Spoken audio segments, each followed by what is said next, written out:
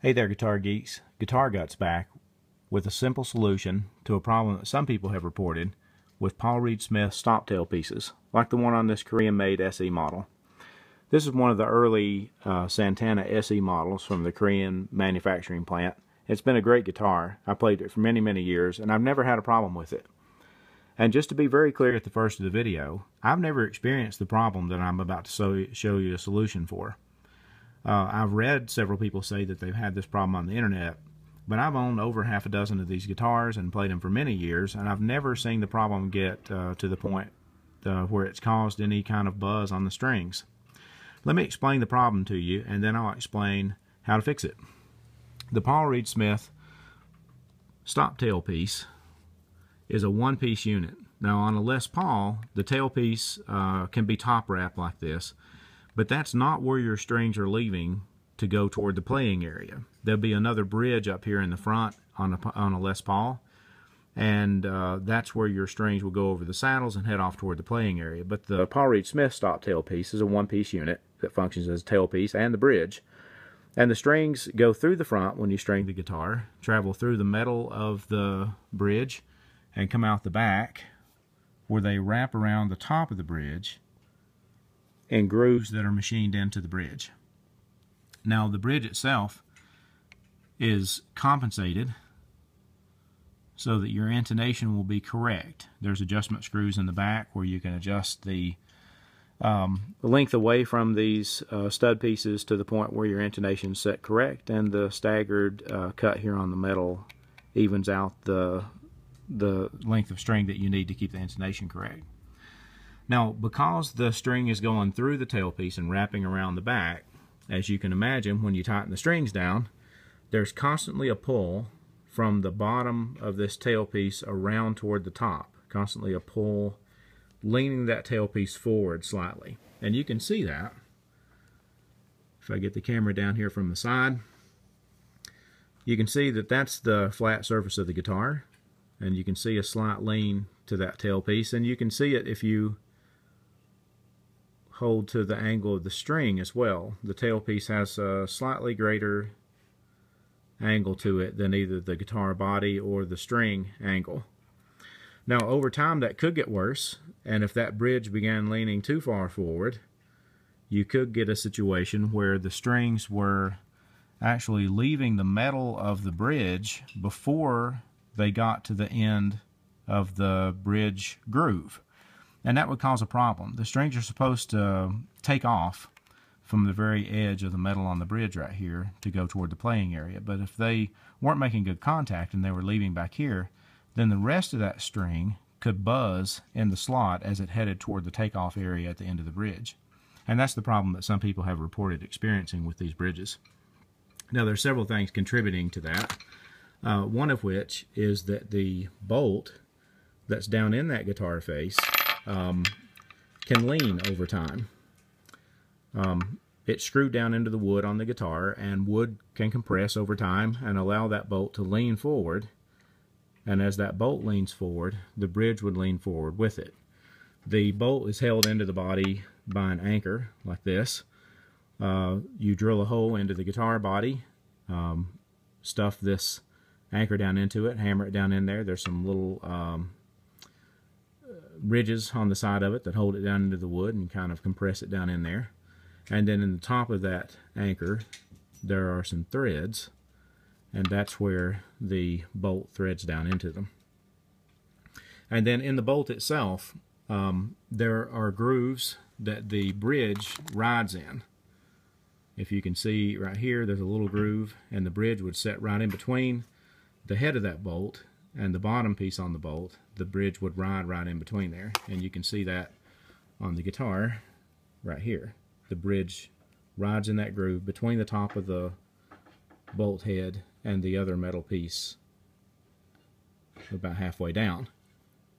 So the bolt can lean forward over time because of the compression of the wood, and if you've noticed, that bridge can also lean forward in that slot. There's a little bit of wiggle room there, a little bit of play between the top of the bolt and that bottom metal ring at the bottom, and that allows that bridge to have a little bit of wiggle to it. You can see about how much it can move when I use this feeler gauge. This is a 0.38 millimeter feeler gauge, and I can slip it in between the bolt head and the bridge.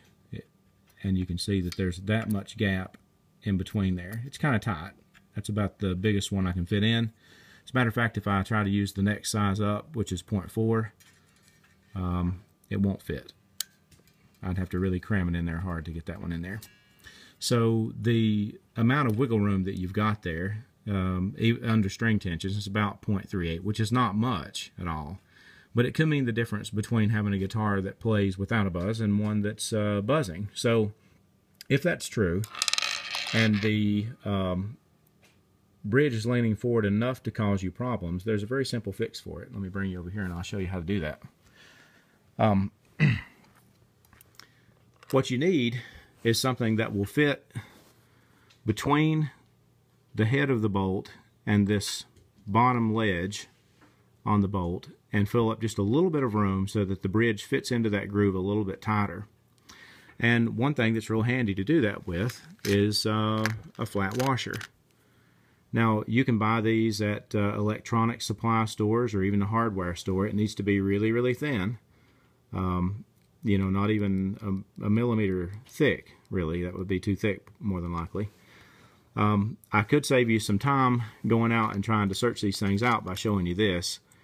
If you've got a tone pot or a volume pot laying around that you're not using, or one that you've taken off and don't use anymore, if you take the top screw off, there's usually a couple of washers on there. One of them is a lock washer that's got some little teeth on it. You don't want that one. But the other one's about the size that you need. Some of these can be a little bit thicker, and you'd have to find one that was thin enough, but most of the ones that I've tried to use work perfectly to fit in that groove on the Paul Reed Smith guitar. I usually sand them a little bit and polish them up a little bit so that there's no rough surface on them, which there can be on some of these washers, because nobody's really concerned about the washer having rough surfaces on it, but it looks bad when you install it on the guitar face. So I take those washers, and I will take a pair of snips, and I'll simply cut from one side to the other on one side of the washer. I'll snip through that, and that way I can bend that washer to get it into the groove that's in the bolt, because as you can see, the top is unremovable and this bottom ledge is also unremovable, so there's no way to get the washer on there unless you cut the washer. So let me show you with this model what I'm doing. It'll be easier to see this than it will the washer. But if this was the washer that I was trying to use, I'd simply snip one side of the washer, cut it, and that way I can bend the washer, and that's how I'm going to get it onto the bolt. There's no way to get it down from the top. You can't slide it down. You can't slide it up from the bottom either, so you have to shove it on from the side. So I cut myself a slit in the washer, I bend it, turn it sideways, and then it will slip onto that bolt, and when I get it on, I can bend the metal back into place flat, and then I've got the washer there to install the bridge either over or under. You can do it either way. If you put the washer under the bridge, it won't show. If you put the washer above the bridge, you'll be able to see it from the guitar face.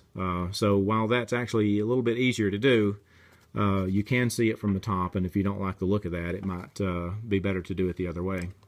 Now, once you get it installed, it should pull the bridge up flatter on the guitar because there'll be no wiggle room, and you shouldn't have the problem with the leaning bridge anymore. Now, the bolt still may have some lean to it, and you're not fixing that because that's a much harder fix.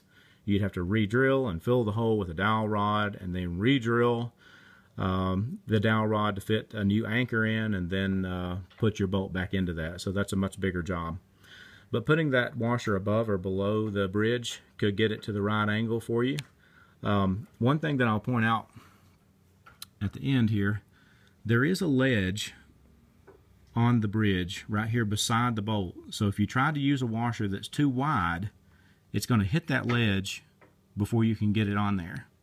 If you're installing it above the bolt or above the bridge here, you're going to hit that little ledge. So it'll have to be a washer that's not as wide, or just a hair wider than the bolt itself, or it's not going to fit in there. Well, there you've got it. That's an easy fix to the problem of the leaning bridge on Paul Reed Smith stop tailpieces. If you've had any other solutions to the problem, or you've got any comments, please leave them in the comment section, and be sure to hit the like button if you like the video. See you later.